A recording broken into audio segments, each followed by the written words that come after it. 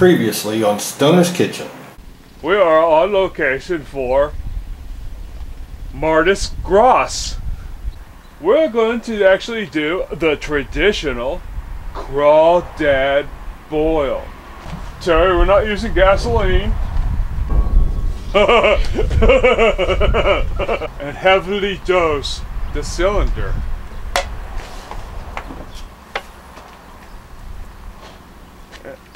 Is just gonna In the cylinder, yeah. Okay. Alright, usually you wouldn't want to splatter a lot over here because remember, supervision is always a safe. Terry, take in the smoke. This is great. This is fresh andouille sausage. Oh, Terry. No, that hurt, right? Can we get the nurse? And it keeps them out of New York City. Terry? No! Terry? Can I get a medic? And soon we will be adding that to our crawdad boil. okay. So join us next for our next installment of crawdad boil.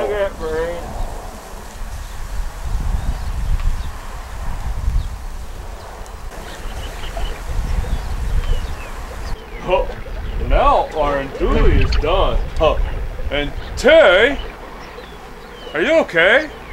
I just need a band-aid. Just a band-aid? All right. So, all right, Terry's going to get the pot for us. Go get the pot, Terry.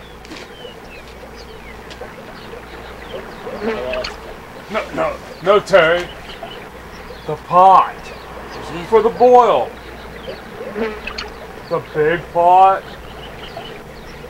Put the crawdads in. Alright. You know, sometimes Terry needs a little shot. Here's Terry with the pot.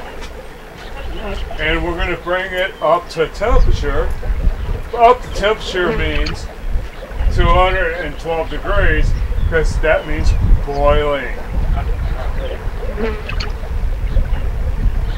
And special seasoning. And sometimes the seasoning isn't exactly what you want, but you get it anywhere. You alright, Terry? Okay, you go talk to Mom about that. I'll be back. Anyway, we're bringing this up to temperature. 212 degrees, boiling. Terry's on a break.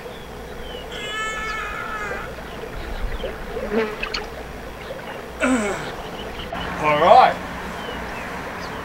What we're going to do now is we're going to add the potatoes to the rolling boil water. Terry, put the potatoes in.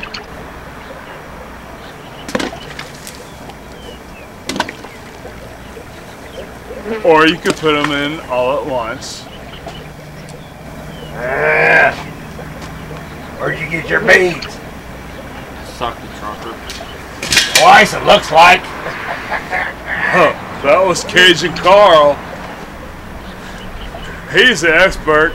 He's the crawdad aficionado. Like I said, you can put them in all at once, or as Terry does, independently. As the potatoes go in and the splashing stops, I'm going to add some spices. Now, you can have hot sauce, you can have garlic, pepper, hot pepper, or you can have this wonderful Cajun spice. This makes it give an all-around effervescence into all of the veggies you're going to cook. So we're going to add some soon. That water's hot. as you can see, I added some spice. It's got a nub on it. It's here. Let me. Help me.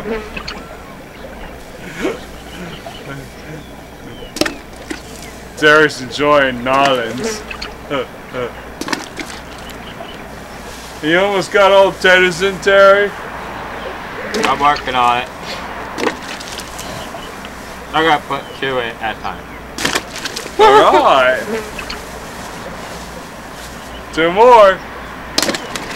Alright, all the potatoes are in. Now I'm going to add a little more spice. And let them boil for about 10 minutes. Alright, you know in plastic bags where it says do not put in cribs or playpens or just don't let kids play with them? This is why. It is a danger. I'm letting you parents know right now. You could suffocate your child. That's what happened to Terry. I fell down the stairs. We'll be right back in a few minutes to add our next ingredient. I got you some muscles where here's what I got you. This is what you gotta have for a real crawdad. Alright, we got some fresh Louisiana mussels. See my stick. Those are gonna go in next. And some corn, and we have mushrooms, and we have shrimp. Now basically, any boil you have can have almost anything you want to have in it that will boil and you can eat it. Right now, we're bringing everything back up to boil. We add a next ingredient and bring it to boil. And then the next ingredient and then we bring it to boil. 212 degrees is boiling for each ingredient. Potatoes first, and then we add andouille sausage, and then we'll add corn on the cob. I already put the sausage in there. Sausage is already in there. Way to go, Terry. Awesome. And then we got Cajun Carl coming down for his little check off. First of all, you gotta have a good beer. Do no crawdad boil without no beer. So, would you suggest you add beer to the crawdad boil? Wait a minute now. Are you Terry or Barry? I'm Barry. I don't know. This fucker, I don't know. We'll probably shouldn't have said that. Well, we are in the South. It's okay. Don't give me a sniff. We're going to do a little snifferoonie of what we got going so far. Right there to get ball, right there, boys. Cajun Carl says that's a good boil, and we are on our way. Terry is opening up the corn. We're going to give about 5 more minutes, and we will start adding multiple ingredients. And basically, it's going to be a big surprise when you see how we present this presentation. Corn works good because you can tell when you eat it. It tells you how long it takes to digest because they're poop tracers. It killed me. I got a question. Is he retarded?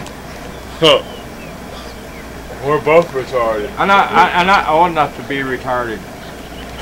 I try to get Social Security. Oh my God. And they said no. But I'll tell you what, we are relaxed. Terry, tell them how relaxed you are. This got strings in it. Well, this corn does, Terry.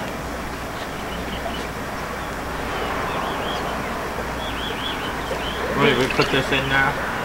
We will put it in eventually.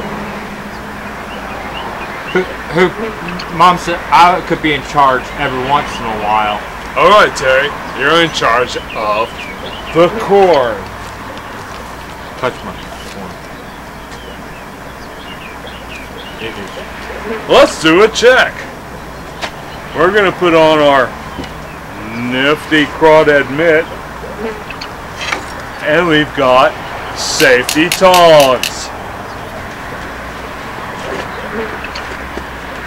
Stand back because the steam can vaporize your face.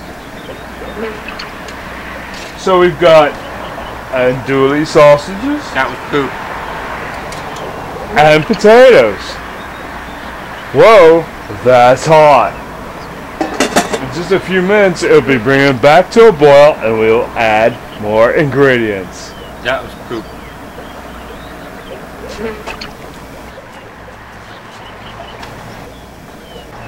We got shrooms!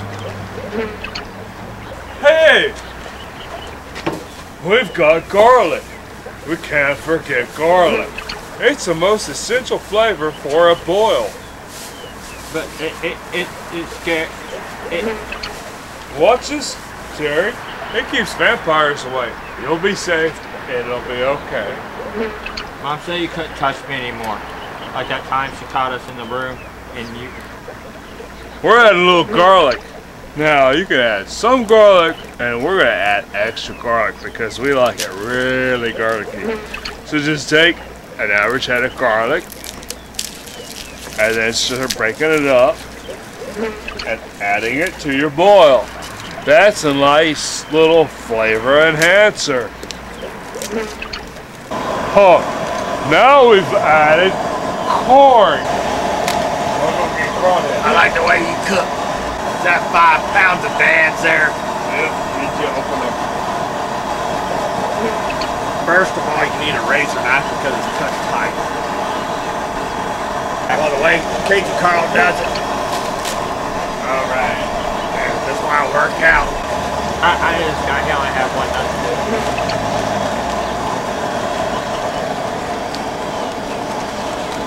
What are you doing there, boy? And the crawdads. Put the dads in now. That's in. All right. Now we got the crawdads and the shrimp in, along with the mussels, the mushrooms, and the corn. Now it would be just moments before we have a delectable feast. Let me tell you something, boys. When you guys get done here, bring your fancy TV studio down to Sasquatchia Falls. Turn you on to some snot. I seen a snipe hunt movie and it scared me because they got it was like He does a damn good job of imitating a turkey. Now, snipe on the other hand, it'll kill you. We have them, what, 15 feet tall. I heard they're really delectable. If you cook them right, they gotta be cooked over a hot fire, long time. Good eat. There's nothing. And the snot goes to waste. All right, give me one of these crawdads. I'll show these folks at home how to eat a crawdad. First of all, you let it cool down. Then you grab a whole tub of by its tail and you twist. I like to pull off a couple shells, move these darn legs that's in the way. Pull out the meat just like this. Remove the old poop chute. Pop it in your mouth. And now that's good eating right there. We ready to throw this out on the table, boys? There you go. That's a crawfish boil. Cajun Carl style. These Stoner boys, I'll see you next time here on Stoner's Kitchen. Goodbye from the bayou.